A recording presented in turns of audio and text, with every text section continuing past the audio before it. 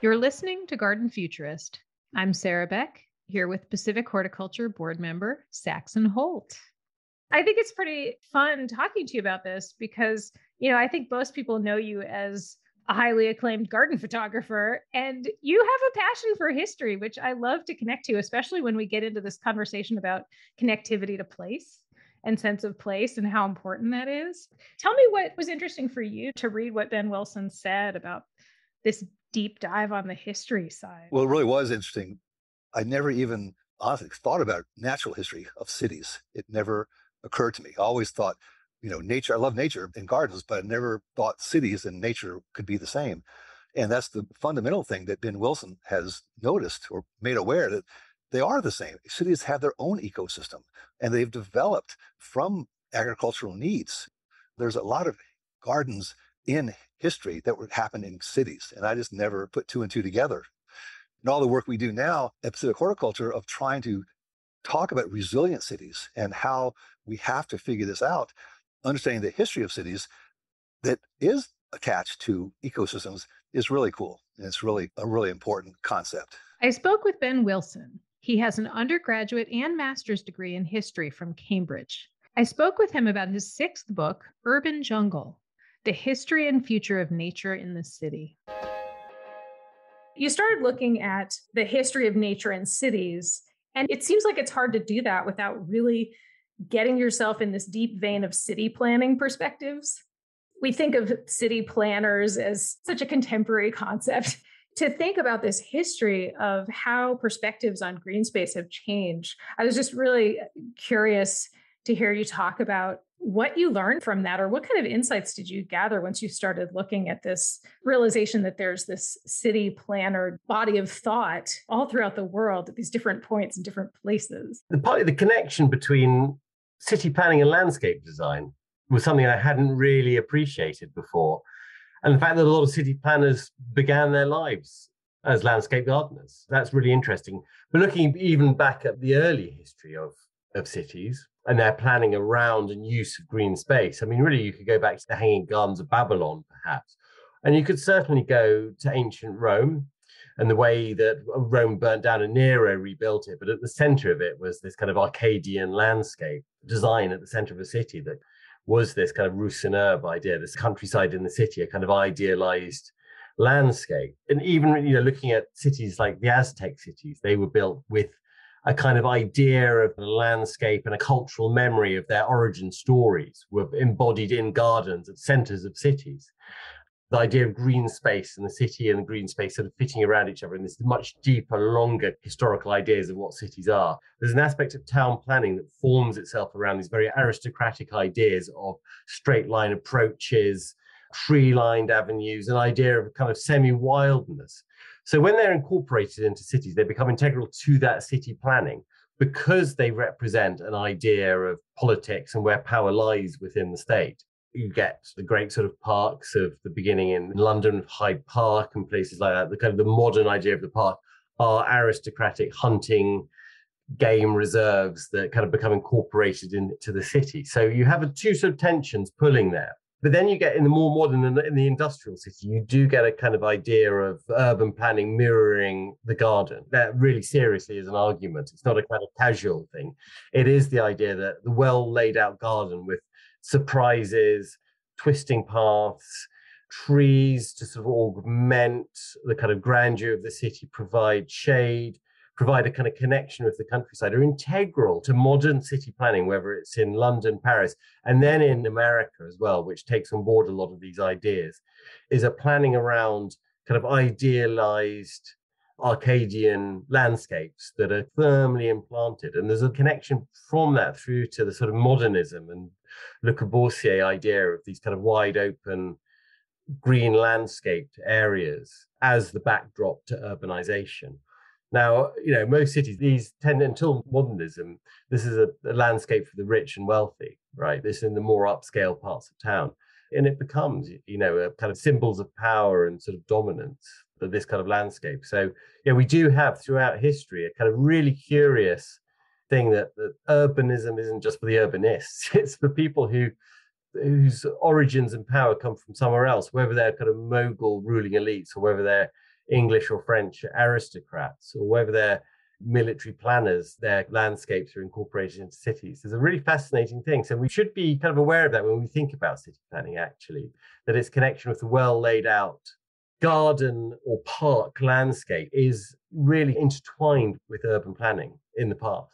That's really fascinating. I think the examples you're able to share of political ideas influencing even just perceptions of what that landscape is. And just like you just mentioned, this idea of what is idyllic, I think it's very hard to look at so many different places and periods and see a true trend. But I do think you've started to pick out some examples of more recent appreciation of certain things, like appreciation for wildness of nature or native ecologies. There are these pieces that seem to be coming forward now. And this idea of conquering nature or having these sort of political boundaries be part of that nature organization in cities, perhaps feeling like it's going further into the past. I mean, am I right in making this guess that there is some kind of possible trend? And do you feel like that might be even a global trend right now? I mean, there's certainly these trends. And there's certainly an idea that our relationship with nature is always very ideological, I think. And it does reflect our idea of what nature can bring to us. So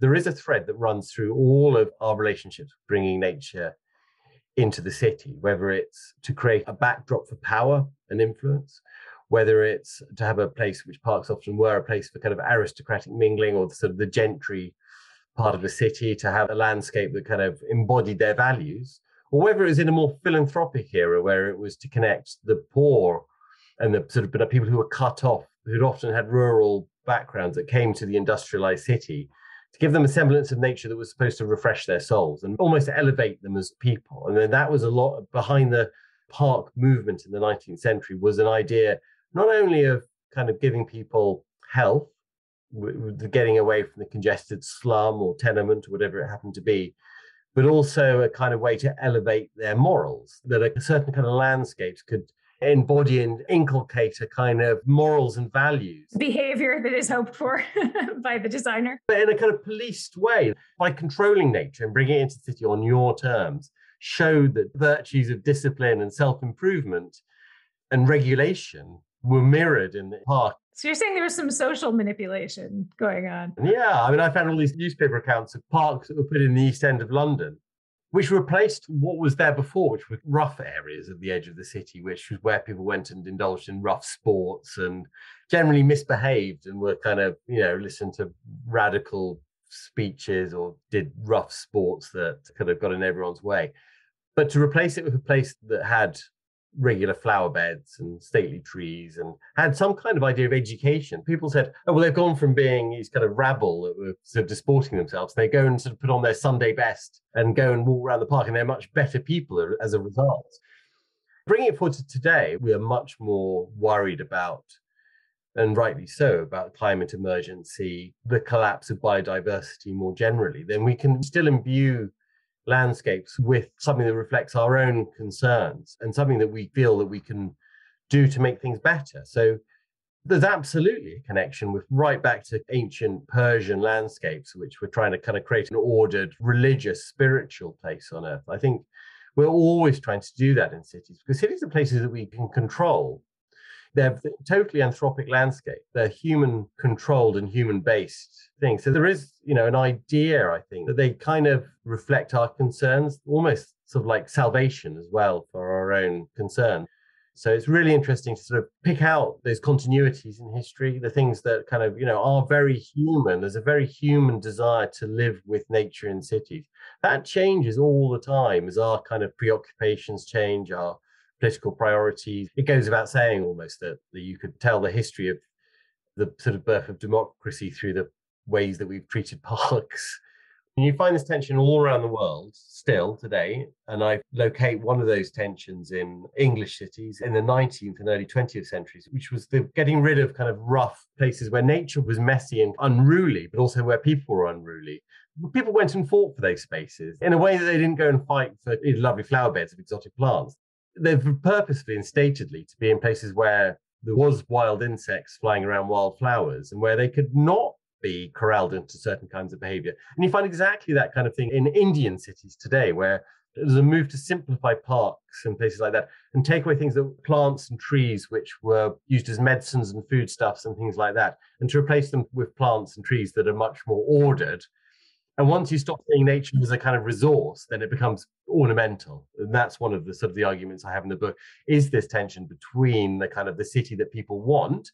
And often that is using nature as a resource that can be actually tangibly used or enjoyed, versus one which is one of kind of very, very idealized landscapes. It's so relevant right now. I love those stories you mentioned in the book, because it was great to see that element of people just really defending these spaces that were less organized as resources to them. But again, that sort of, they're not being controlled and managed when they're in those spaces. They're doing what they want to do, whether that's harvesting food plants or, like you said, playing rough sports, which I think that's hilarious. But honestly, like, I think what you hit on was so fascinating when you talk about these fringes or edge lands in cities, because there's also this ecological connection that runs through that whole story as well. And you use the term ecotone, which is, a biology term that has to do with these transition zones between biomes.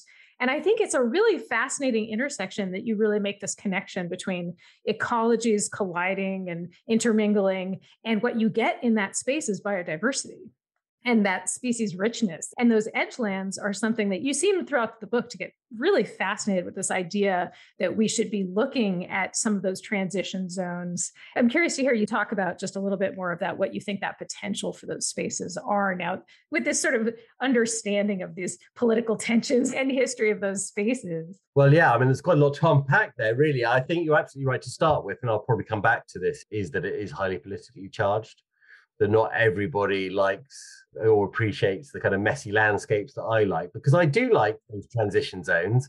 I like, as a historian, as someone who's always written in various different ways about various different aspects of society, I'm not always writing about ecology. I find the kind of the greatest pleasure in the gaps between things, where the places where things shouldn't occur or be.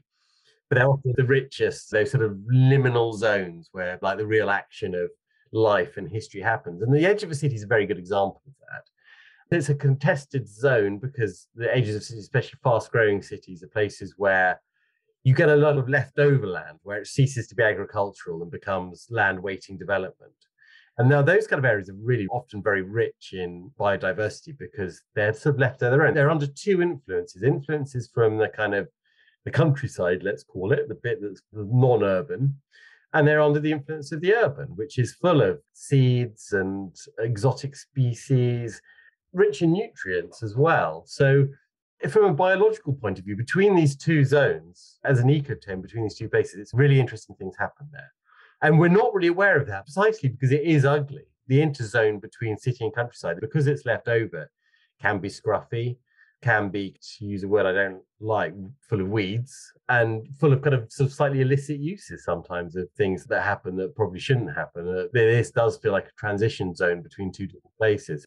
It's a place that filmmakers and writers and artists love, all cities, Berlin, Paris, New York, whatever city you name in the 19th century that was fast growing did have a large shanty town on the edge, which was often very green because people used that land for their animals, for gleaning wood and things like that. Now, I'm not saying that just because it sounds nice, it's because it's on trend, but I think there are real benefits that we can glean from having a scruffier, wild edge to a city. In the Netherlands, it's a highly managed, very engineered landscape. Yeah, it's the definition of an engineered landscape. Most of it's taken from the sea and it's below sea level, but yet it has an agricultural export, which is larger than Brazil's, I believe. So it's packed into a small amount of land, a huge amount of agricultural. But on the edges of cities that are low-lying, there's a policy of depoldering, which poldering is the building of levees, things like that to keep water out. But to depolder means to rewild the edges of cities. So you go to a city like Dordrecht, which is a really good example, virtually an island on the Rhine Delta, very kind of prone to what will happen to a lot of cities around the world, which is getting wetter, has dealt with that threat by creating this ring around the city. It's not a green belt, it's more a wild belt, preemptively letting the land flood, turning agriculture, the agricultural edge of the city, into a much rugged, not wild, but it is wild in a way. But the word I'd use is rugged. It's a rugged landscape, where there's a mixture of some grazing, but also a return of a huge amount of things like beavers and eagles and things like you wouldn't normally find on the edge of a continental European city are coming back into this much wilder landscape. And you can go out of the city, which is civilization, or however you want to put it, very ordered. And being the Netherlands, it is very ordered and very pretty. And you go out into its contrast, the inverse, which is a wild landscape. So it's a great contrast for people to go out into a kind of defensible landscape. And I use that word defensible really seriously, because often we were on the edge of the cities, we used to have walls and ramparts. But having a more naturalized landscape that is not agricultural could bring us real benefits when we're thinking about heat island effects, air pollution, water, wildfires, all these things that are coming with the climate emergency. Actually, on the edge of the city, to have a wilder rim as this kind of edge, which is very productive in terms of its biodiversity for all kinds of reasons. It could well be a kind of a way that we think about how cities can cope with weather extremes and things like that. But I think it more seriously and much more pertinently for the world is that where we're urbanizing most intensively in the modern world is in biodiversity hotspots around the world. Where urban growth is happening at its most volcanic is in Asia and Africa. And it so happens that human beings like to live in places where nature likes to live and nature thrives. Yeah, who would have thought? But in any case, some of the huge damage which is being done by sprawling urbanism is going to occur in places where there is a huge amount of very, very valuable biodiversity and rare species. And that interface of city and natural landscape, particularly in these biodiversity hotspots in Asia and Africa and in other places, is of a matter of concern for us all. You're listening to Garden Futurist. We'll be back in a moment.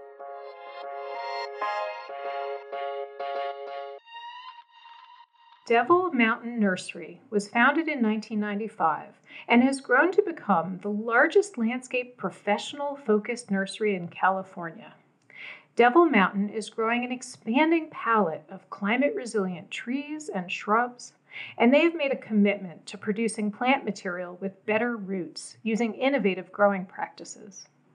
Check their website for upcoming professional events, as well as educational plant guides for everyone on native plants, low water use plants, and plant community recommendations like planting under oaks. devilmountainnursery.com.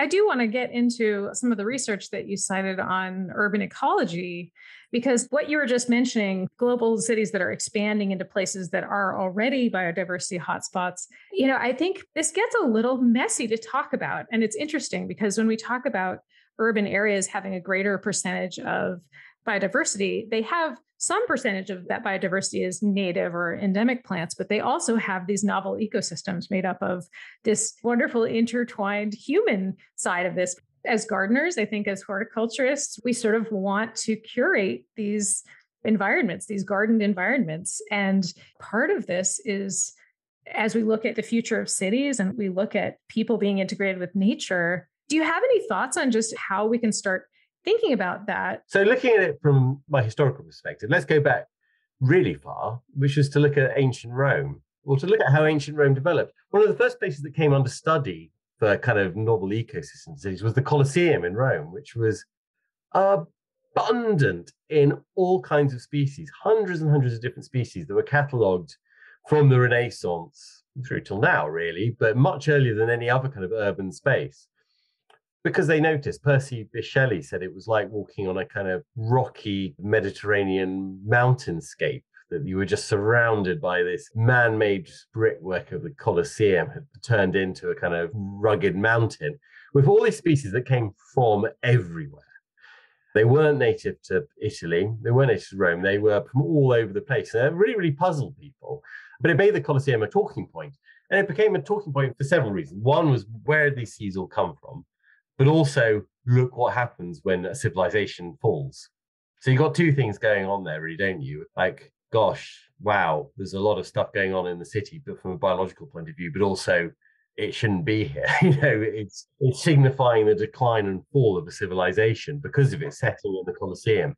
I'm going to stop in Paris on my way to my next example, which was a great guy who wrote a book in the 19th century where he says, I remember in my youth that the streets of Paris were full of all kinds of exotic plants and things growing especially the quays where cargoes had been unloaded from barges from the river were abundant in wildflowers. But now we've got these sort of pesky people that come and pull everything out, spray. This is in the 19th century. This guy was kind of lamenting the decline of biodiversity in the streets of Paris. The pavements and sidewalks of Paris were being ruined by people who were being far too tidy. But then fast forward to the real bit that I want to talk about, which is probably in the Second World War, when European and Asian cities came under devastating aerial bombardment. And suddenly you have places in the city that are kind of left to their own devices. And because you're in a situation of total war, people start seeing and celebrating the plants that are growing, because it's almost like very quickly, astonishingly quickly, bomb sites get mantled in greenery and plants. Now, in places like London or Dresden or Hamburg or Hiroshima, places that had this kind of amazing explosion of plants very quickly, were built over very quickly. So those sites kind of disappeared. Now, West Berlin was entirely different because West Berlin was cut off from its countryside. Its botanists and biologists were cut off from the countryside. And a lot of buildings weren't rebuilt because they were just left whilst Berlin was no longer the capital of West Germany. So you had a lot of places the Germans call Bracken, which means fallow field. And these sites, because there were lots of underemployed biologists, let's say, and botanists, they start studying these sites and they start studying this plant succession in these sites and just seeing how dynamic, and for the first time from a scientific point of view, seeing how biodiverse these places were and how in the aftermath of a bombing event, you get very swiftly taken over by pioneer plants and then a successional growth as you get more woody trees and shrubs and things like that. I was fascinated by that. Like, how do you allow for that wildness that people are attached to?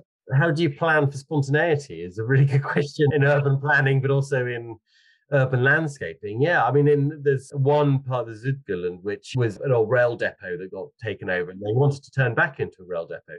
It's going to revert to forest, right? It's just what happens in those places. So in order to sort of manage wildness, if you like, you have to bring in sheep to keep back kind of woody growth in some parts of it. And it's in a city, you need to allow people access to it. So then you have raised metal walkways that stop you trampling on the plants or disturbing ground nesting birds. And so you get a kind of managed wildness in the city, that it's not the kind of abandoned space it used to be, but it is full of wild plants, an amazing array of birds and mammals and insects, and vast amount of bees that like being there. It's a real sort of nature reserve in the inner city, but it had to be taken under some sort of form of human stewardship in order to maintain its biodiversity and stop it just turning into a sort of thick, impenetrable wood. But that's fascinating, this idea of like creating a pathway through a space like that. And that sort of creates that interface for the human experience. You're on this elevated pathway, but you're still experiencing, to some degree, whatever that wild progression is. You're experiencing a bit of Berlin history as well. Imagine if the Colosseum had been left in a similar state of disarray. Exactly. It doesn't take a war to create these spaces. The cities are in a constant state of turnover. It does return quickly, and there are certain plants that we should welcome. And we should welcome in building sites, because a city is in a process of being pulled down and rebuilt at any one time. It could be up to a quarter of a city can be building sites at any one time. Those spaces, those in-between spaces, those kind of leftover bits, you do get, it's like a disaster's happened and then you get the pioneer plants. So the Dutch, I go back to as being quite good at thinking about this, have an idea of what they call temporary nature, which is to allow nature to flow, knowing that it will be built upon, not kind of arresting development totally, but because the city is so diverse as a mosaic of lots of different ecosystems and lots of different uses of land and lots of different manifestations of nature, because it is like a mosaic, you can have areas that you can leave fallow for a few years and then build upon. And to encourage that, incentivize it through the tax system, through building regulations and things like that. So to create things that can be really beautiful but they're beautiful for being temporary. Talk about that a little bit, just in terms of your sense of the future and how looking so closely at the past and how we look at these landscapes. Is there a really amazing way forward here? Can we think about dealing with climate change, dealing with biodiversity loss, accepting this much messier city landscape? What is that optimistic outcome that we could see if we're really putting energy towards understanding what can happen in urban environments? One way I look at history and why I thought history was important for this book is that cities are in a constant state of metamorphosis. There's not one city, there's not one way of doing things. There's constant change. And that change, as we've been talking about, is mirrored by nature. Okay, so that's one thing to say, that to think historically is really important. So when I think historically about cities, I kind of look back and think the idea of having a totally controlled, non-tidied up kind of city is a very recent invention, an idea, and came from, again, I think, thinking about the United States, that in the period of very fast urban growth in the 19th century, cities abounded in nature. As a historian, not just of urban ecologies, but of urban social systems and political systems as well, is that I always take note that the most successful cities are the cities that can adapt the fastest. And now, what does that adaptation mean? Well, in a way, it means moving away from, another sort of side of this story, which was the idea that we could engineer our way out of all kinds of problems, that our kind of Promethean idea of city building was that it was purposefully where we could control the forces of nature, the flows of water. Yeah, that went really well.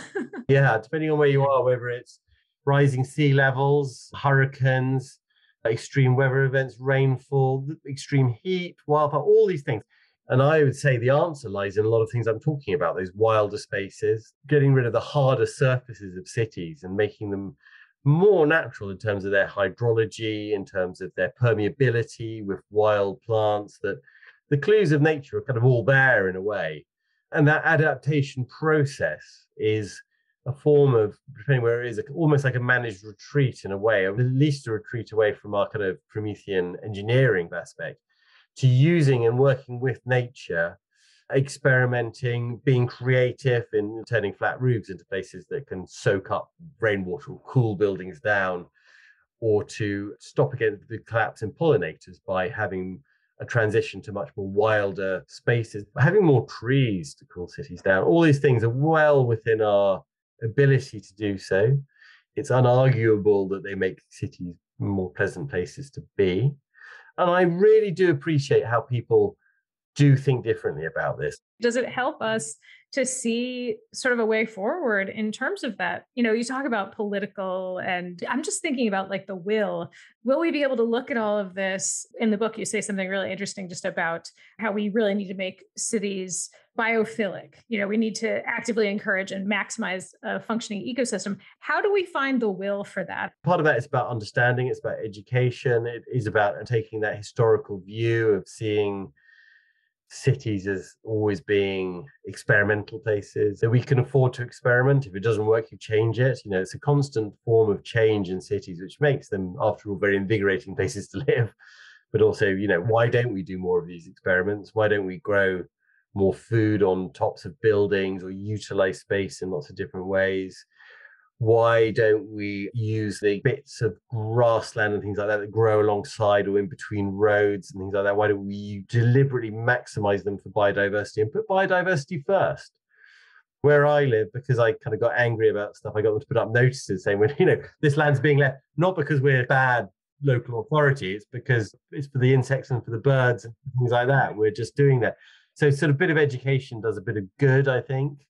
And to see from my historical perspective that the cities were very dependent on their ecosystems for a very long time. And when you start looking at that, maybe you start looking at your street, your neighborhood in a different way, but also your own garden. And then, these are huge back garden yards and things like that, are a huge part of the urban landscape. The biggest amount of nature in the city is found in the home, or just outside the home. But actually, if we did experiment with cities and sort of made them a bit wilder, kids love it. Kids love that kind of wildness. If you think differently about the city, and I have certainly by doing this book, to look and appreciate what's growing on the side of a wall or alongside a canal or whatever it happens to be, and suddenly finding and knowing the history. Why are those plants there? Knowing there's a bit of history there.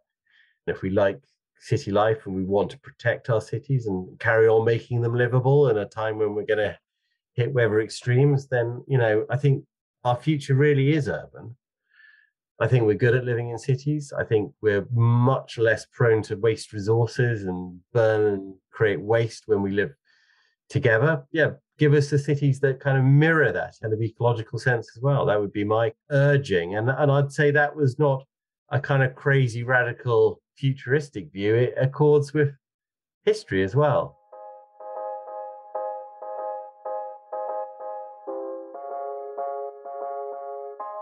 I feel like something that Ben Wilson touched on that maybe I hadn't really thought about this way before was this idea that cities are places of flux and change. The thing that he said that really struck me was he was talking about short-term wild spaces inside of cities.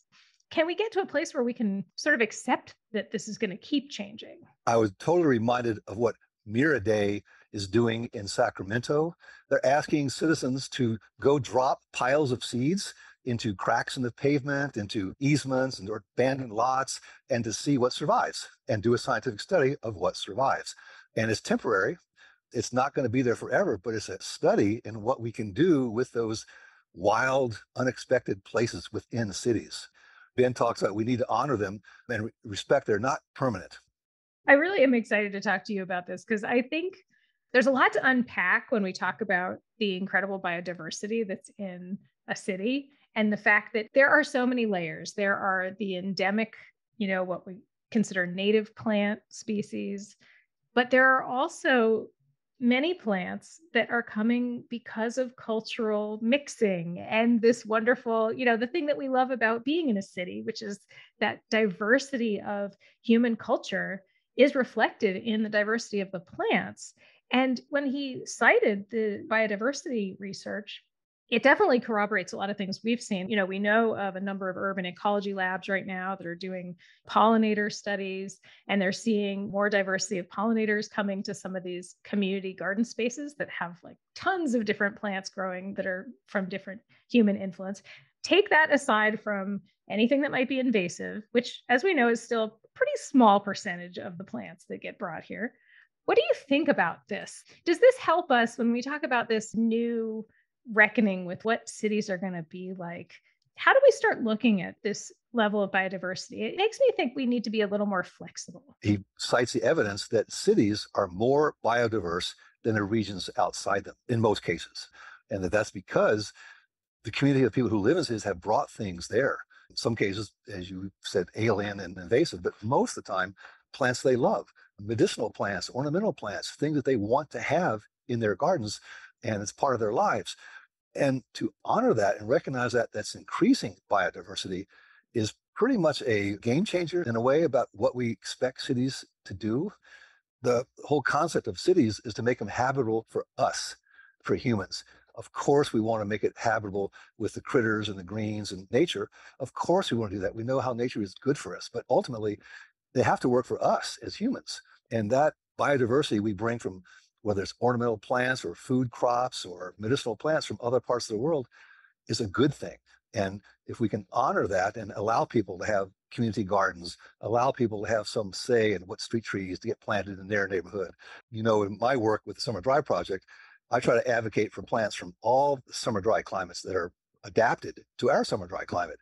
And that includes a lot of ornamentals. And there are times when I have to debate folks about, well, is that bringing biodiversity of the right kind?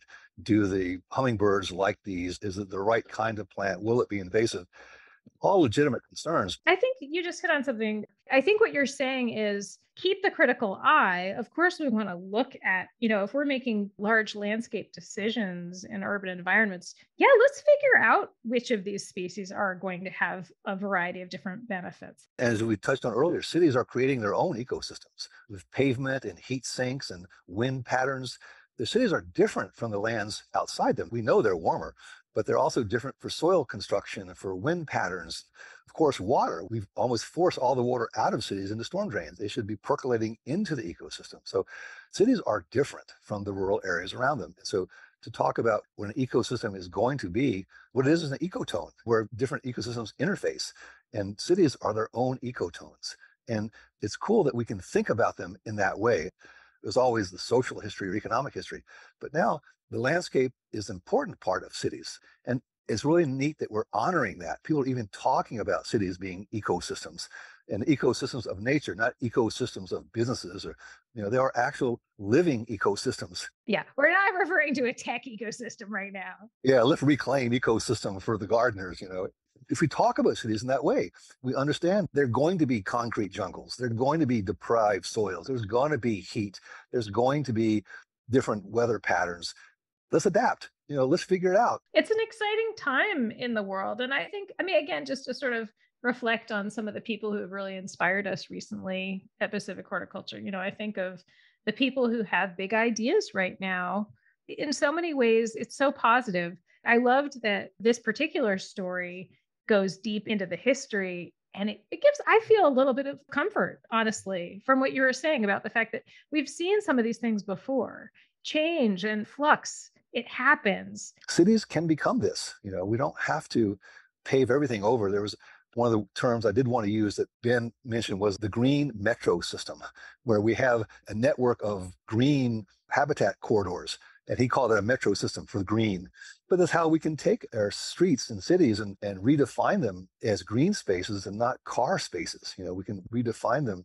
I think we'll have to. And I do think the citizens of cities are going to demand it. They're going to become increasingly uninhabitable without the green spaces.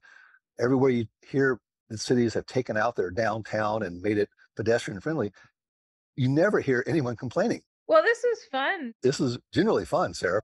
I thank you for continuing to do this work. Oh, thank you so much, Saxon. I so appreciate the work that you do, and especially your support of Pacific Horticulture. Someone needs to do this work, and it's important. And so I'm happy to support the work you're doing for all of us.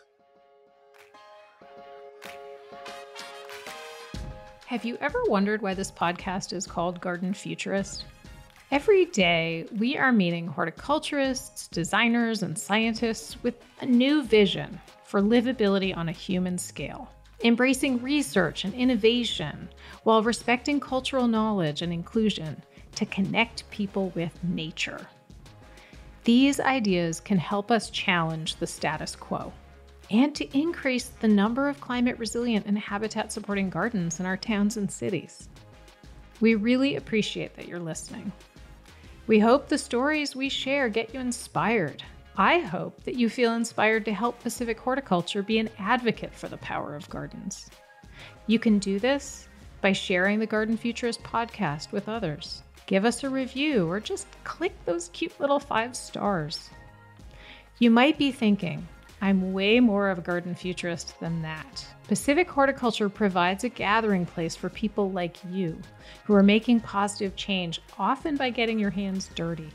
You are ready to become a member. Please join today. Find out how at pacifichorticulture.org. Thank you for listening.